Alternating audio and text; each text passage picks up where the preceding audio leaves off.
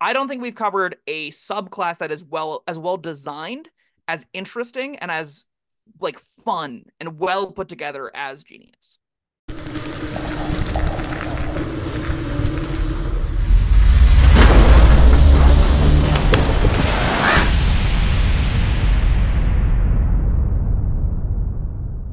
Hello, friends. Robert Bevan here, author of the Caverns Creatures series of comedy, fantasy novels, and short stories. With me is Sam West, and today is another. What is it? Warlock Wednesday. Warlock Wednesday, and This is a good one. we got a good one for you today. Yeah. Uh, it feels extra good coming off the tails of Mastermind Rogue. Yeah. We talked about Fiend last time too, and that one's got some stinker features. This is the option I most anticipate playing. I want to play this really badly. Unfortunately, I also really wanted to play College of Spirits Bard, so it's gonna be a bit before I get to like give this thing a good run. But especially because I'm gonna end up DMing so many more times in between now and the next time I get to play. But hey, this is such a cool, sweet little option, and it gives you so much build diversity. There's so many archetypes that can do stuff with this. I love this thing. All right, let's get into it. Okay, so this works for the four genies presented in the monster manual, which are based off of varying cultures, different interpretations, a lot of Indian inspiration, I think. I don't know the super big historical connotations of them, but you can pick one of four genies. You get either a Dao, a genie, an Ifrit, or a Merid. My pronunciation also may not be great because I didn't research this ahead of time like I probably should have. Anyway, they represent different elements. So Tao is earth, Genie is air, Ifriti is fire, and Merit is water. And the entire rest of this option is sort of reflecting around you getting specific options that are tailored to those elements, which not only makes this great as like a, I want to have a Genie patron, it also just makes it any kind of elementalist. Like if you want to worship the evil element, the Elder Elemental Eye, like from the Prince of the Apocalypse campaign from the Wizards of the Coast made, you can do that with this. You can just say, okay, the ultimate evil eye lord of fire elemental boss thing, that is just going to be a reskinned version of Freedy. Easy peasy. And you can play a full in fire kind of warlock with that. You can go in on Marids and do deep sea, like maybe you don't like Fathomless, you don't like the tentacles, you want it to be like really deep, ancient, aquatic civilizations like Marrow or something, like an Atlantean kind of character. Go in on Merid with water. You can do a whole bunch of sweet stuff with that. I'm a big fan. Oh yeah, this is a this is a banger of a subclass. Yes. I really want them to make more like this, where it is like kind of four subclasses in one. Like, it's so sick. Because your expanded spell is the first place you really see it. So this Well, gives I mean, beyond that, beyond the diversity here, I mean, it just on the whole, you get great features, whatever you choose. absolutely. You start with expanded spell list that varies for each option. I don't know if we want to spend the whole video talking about 20 spells. Um, we can kind of blitz through them if you like. These are Yeah. important because the Warlock spell slots aren't that great. So first level, all of them get with this. All of them get detect. How do I frame this? Okay, let's do it this way instead. We'll do all of the ones that based get, and then we can do all of the Dao, all the Genie, all the Ifrit, all the Merit. That'll be probably an easier way to conceptualize this. Yeah, So, all right, just all genies you can get Detect Evil and get Good. right. They can get Phantasmal Force as their second level. Create Food and Water is their third level. Phantasmal Killer is their fourth level. Creation is their fifth level. There is also a bonus ninth level spell. And that's Whoa, Wish. there it is. Oh, yeah, you can get Wish if you want. And the rest of those are kind of crap. So we can move into the good options, which come from the actual subclasses you get. So Dow gets Sanctuary, Spike Growth, Meld into Stone, Stone Sheep, and Wall of Stone. This kind of sets them up as like a defensive area control supportive warlock. Really like Spike Growth. I really like Stone Shape, believe it or not. It's kind of a neat little short rest ability that you use in different circumstances before you're resting. Wall of Stone is really cool here. I don't I know your like Wall of thoughts. Stone. Yes. Oh, yeah. Genie, I mean, I like Wall of Stone and big fan of Spike Growth. The yeah, rest, meh, Sanctuary is notably bad because it doesn't scale and you only get two and you can't slots. do So anything. yeah. I'm not high on that spell normally, and I'm even lower on it whenever it's a Warlock spell. Genie get Thunderwave, Gust of Wind, Wind Wall, Greater Invisibility, and Seeming. So they're kind of these floaty, invisible, trickstery kind of characters that are playing with wind, but also playing with just like being a mischievous, illusory kind of creature with the Seeming and Greater Invisibility. I like this list a lot.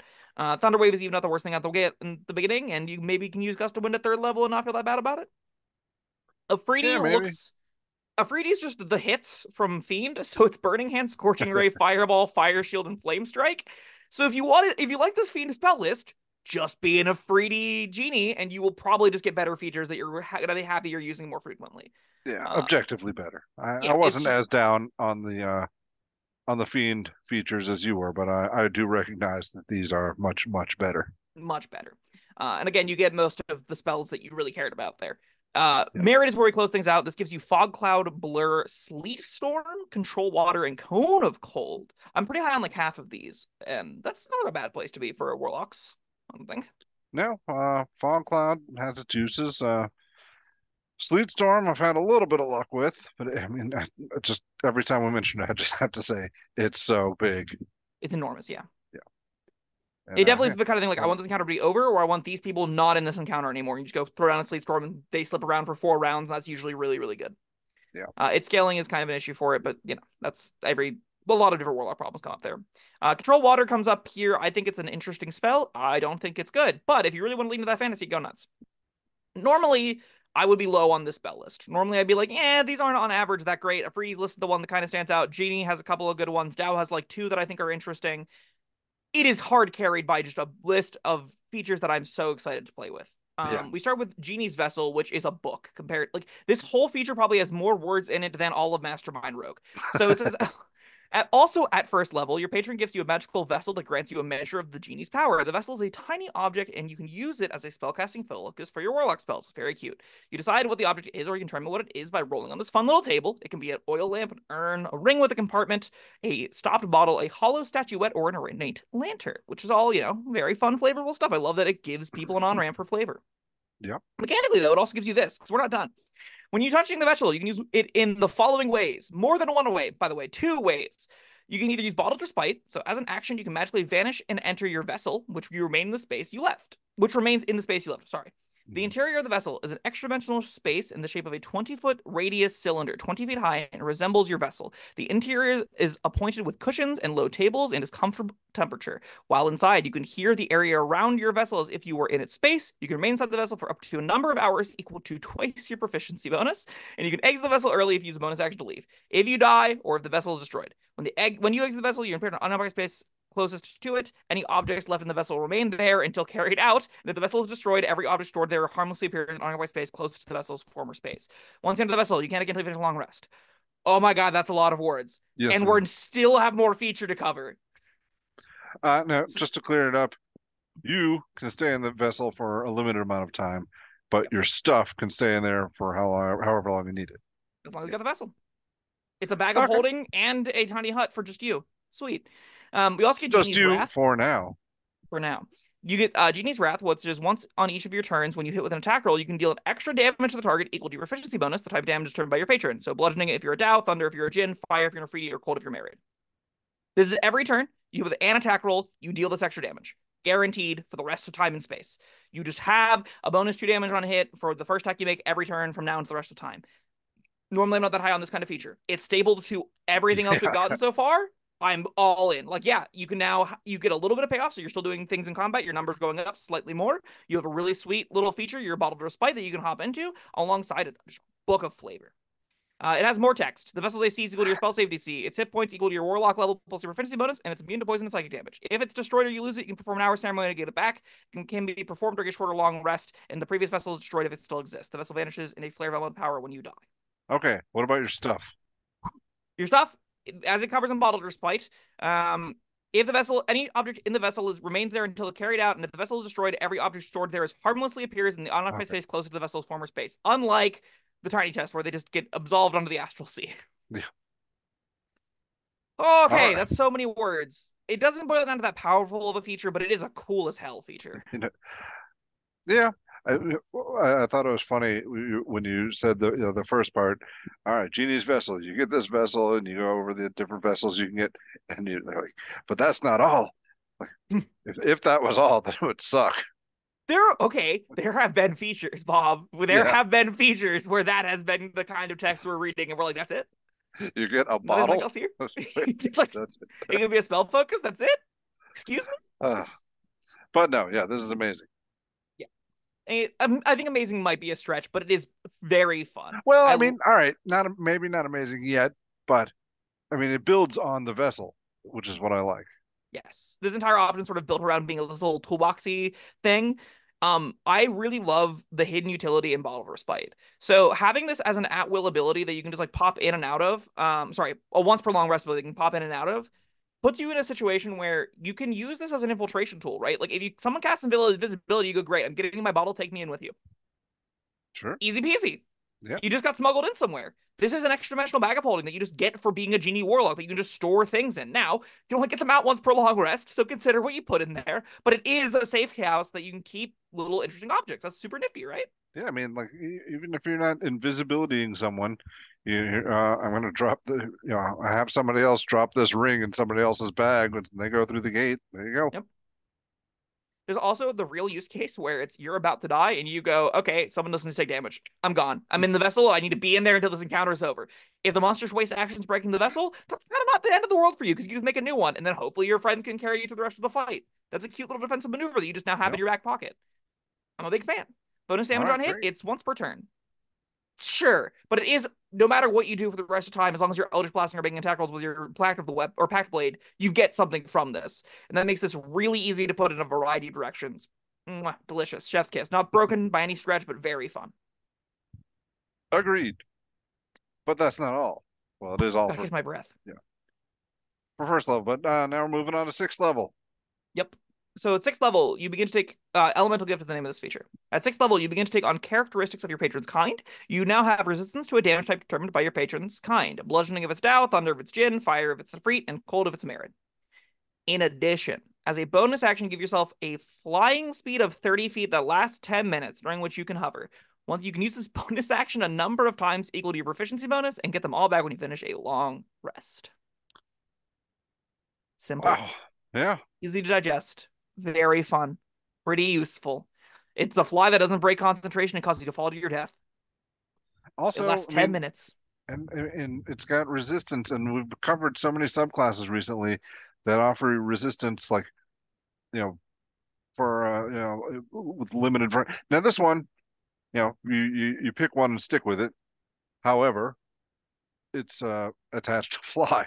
It's attached to a real ability, Yeah. right? Like this is a decent passive boon, and I think where resistances tend to shine their best is whenever you go, oh, I'm suddenly pretty good in this encounter that I otherwise wasn't that like, super exciting. Like I get to shine because I have fire resistance and I'm wrong against fire things. That doesn't come up very often. When it does, I can be the center of attention for a second. This In the is meantime, that. I'm flying around all the time. And Yeah. yes, and you have something that actually gives you things to do in every encounter. Out of combat exploration. If you want to be a blaster, where better to be than 60 feet directly in the air, raining hell from above? Yeah. I think it's such a cool ability. It's a really concise little fly speed. The fly speeds make such a big deal, and this is a really clean, easy way to get to the option. It's not the I most mean, elegant or like revolutionary feature in the world. It's kind of basic if you ask me, but hey, basic features that can do this kind of thing, I'm all for. we're at sixth level right now, and I feel like we are like better than the capstone of a lot of different other subclasses that we've covered. You're just giving me flashbacks. We just did Inquisitor or Mastermind. My God, the first level feature is better. This first level feature is better than that capstone. Yeah. Um, so, yeah, this is a pretty sweet little ability. 10th level, we get Sanctuary Vessel. So at 10th level, when you enter your Genie's Vessel via the Bottle of Respite feature, you can now choose up to 5 willing creatures that you can see within 30 feet of you, and those creatures are drawn into the vessel with you. Cool. As a bonus action, you can eject a number of creatures from the vessel, and everyone is ejected if you leave or die, or if the vessel is destroyed. In addition, anyone, including you, who remains within the vessel for at least 10 minutes gains the benefits of finishing a short rest. And anyone can add your proficiency bonus to the number of hit points they regain if they spend any hit dice as part of a short rest there. Yes. 10-minute short rest is especially amazing for warlocks. Not just a 10-minute short rest. A 10-minute short rest that happens in an extra-dimensional bubble that is contained within a tiny object. Yes. So it is really easy to set up. You just be like, great, we're going to put this in the corner. We're going to cover it in crap. Everyone goes in the bottle. Even if patrols come by, we are probably fine. And Hmm. you can kind of short rest anywhere. And that is so useful. Now you can only do this once a day or once a long Once per rest, long right? rest still, yeah. Yes. Okay. Still. This does detract the value of Bottle Respite. It's like that other tool because you're going to really often just want your spells back, and this gives you your spells back. So that does. I do wish you got more uses of Bottle Respite than you do. I also don't think I like this feature is interesting and like catnap-ish in that it's a new way to make warlocks able to function at other tables. I still kind of wish there was something else here. Letting 5 creatures in is, neat, but it's not super, super powerful. It's not like engaging with the world on that different of an axis. But beggars can't be choosers. This is still definitely better than most 10th level features, and I'm not Oh opposed to yeah. that. Um, I'm not complaining about this one at all. Yeah, we have one last feature to do, and oh boy. So we have Limited Wish. And at 14th level, you entreat your patron to grant you a small wish. As an action, you can speak your desire to your genie's vessel, requesting the effect of one spell that is 6th level or lower and is cast of an action. The spell can be from any class's spell list, and you don't need to meet the requirements in that spell, including costly components. The spell simply takes effect as part of this action. Once you use this feature, you can't again until you finish 1d4 long rests. I like that it says including costly components, like it's trying to sell it on you. You know. I mean, this is any 6th level spell in the game once every adventure ish. Hmm. That has got power baked into it, man. This can do Sure. I not mean, anything. This can do a lot of things. and that's 14th level. Then when you get your 9th level spells, 17th level, and then you yeah, rarely just get actual factual wish. right. That's what are the most powerful things you do in a 6th level, or perhaps the costliest things otherwise? Raising the Dead is the costliest, to my Okay. recollection. Um, let's check the wizard spell list, shall we? Let's just see what wizard spells have to offer in the 6th level department. See if any of these suit your fancy, shall we? So we've got things like Arcane Gate if we need to do long distance teleportation. We got Circle of Death if you need a giant ball of damage. We have instant summons if you want to waste some time and long rest material components. Global Invulnerability is hilarious. You just make a giant ball that things can't get out of. You can do Irresistible Dance. It's just in a pinch, we need a saber die and no save. Great. Irresistible Dance, the legendary resistance creature. They can't. It just happens to them. That's pretty solid. Summon Fiend if you want an hour-long duration Fiend at your command. That seems like a pretty good option to just get.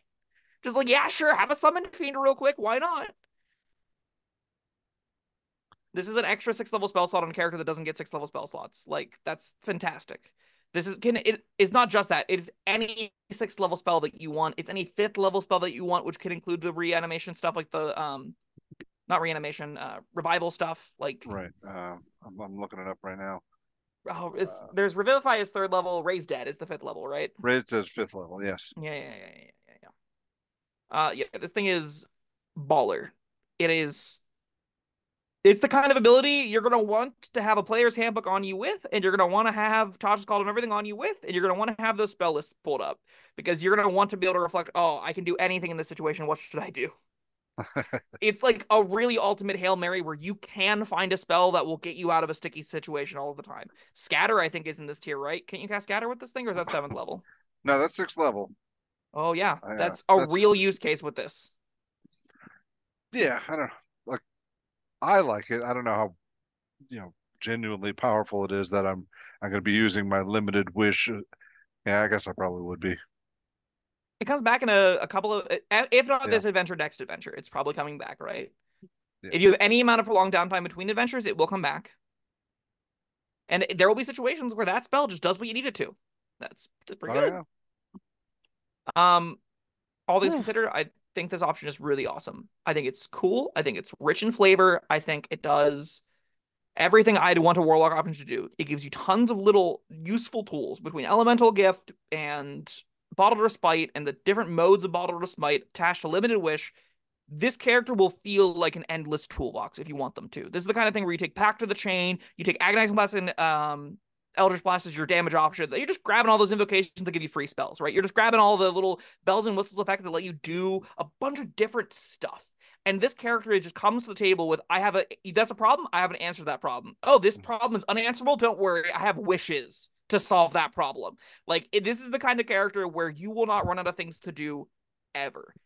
Yeah. Also has sub builds, right? Like, you can really dig in and go, I want to be I'm gonna go Dow. I'm gonna get resistance to bludgeon damage. I'm gonna take the great sword with Pact of the Blade, and I'm gonna go in on a tankier build. I'm gonna make it some bonus hit points, be a durable character, set down a spike growth, control an area. You can go in on I want to be a floaty, tricky illusionist kind of character with a genie. You can just live that fantasy in a really easy way by just sticking to their spell list and kind of sculpting the rest of your build around what you're getting. I think that makes this a easy A option for me. It may not be like overtly unbelievably powerful, but everything it does is cool, interesting. It'll be a blast to play with.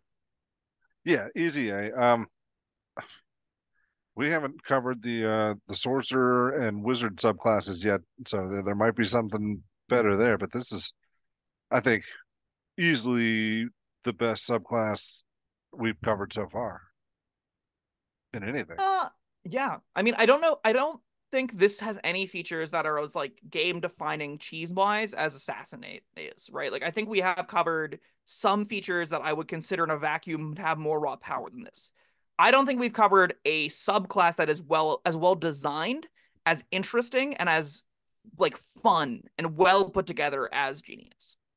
Yeah, I mean, yeah, there might be instances where assassin's going to, do something more powerful in a split second, but the rest of the time they don't have a lot to do. Whereas, like you've been saying the whole time, Genie always has something to do, and a lot of it is powerful.